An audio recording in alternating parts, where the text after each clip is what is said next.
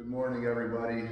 Welcome. We are continuing our live service here, a recorded service on Sunday mornings, but Pastor John here. I'm here to offer a prayer with you, and I just want to let you know that we are here for all of your needs. If you need something, if you need to vent, please reach out. We have, our numbers are floating around everywhere on the internet, on Facebook. If you can't get a hold of us there, please call the office.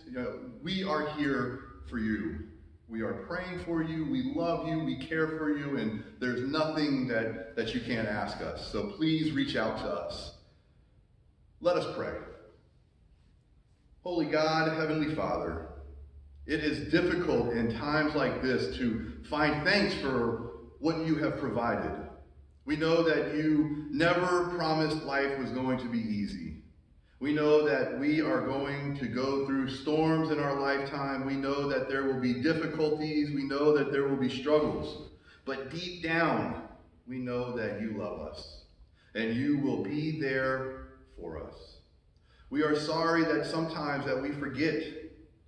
And Lord, in this time of uncertainty, we offer this prayer of thanksgiving to you. You remind us over and over and over again that you are always with us. You tell us not to fear. You draw us closer into your presence. In you, we find strength. We find refuge. In you, we find peace. We thank you for your word that says that you give us power to come out of this trial as gold. Thank you that in this storm the storm is not going to last forever, but we are just passing through it.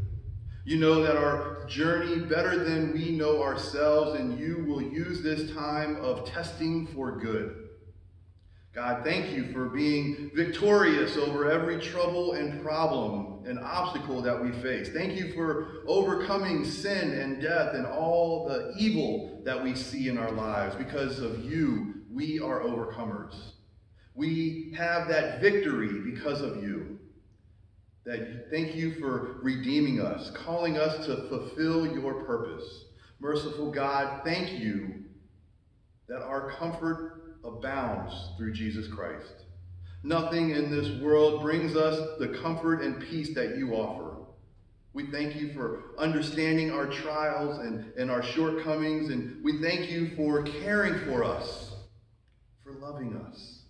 Thank you for using us to be your vessels to comfort and strengthen others who are suffering.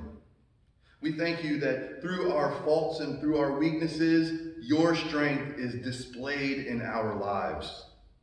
Your mighty power is within us, and we thank you for that. We know that all things are possible through you. Lord, we thank you that through this trial, you are using our lives and circumstances to make a mark on this world. Draw us closer to yourself. Many may know of your great name. May they hear of your works and your miracles and of your faithfulness. We choose again today to fix our eyes not on all the troubles that surround us in the world, but on you alone. Holy God, we love you. Holy God, we need you now and forever. And now let us pray the prayer that Jesus taught us by saying, Our Father, who art in heaven, hallowed be thy name. Thy kingdom come, thy will be done, on earth as it is in heaven. Give us this day our daily bread, and forgive us our trespasses as we forgive those who trespass against us. And lead us not into temptation, but deliver us from evil. For thine is the kingdom, and the power, and the glory forever. Amen.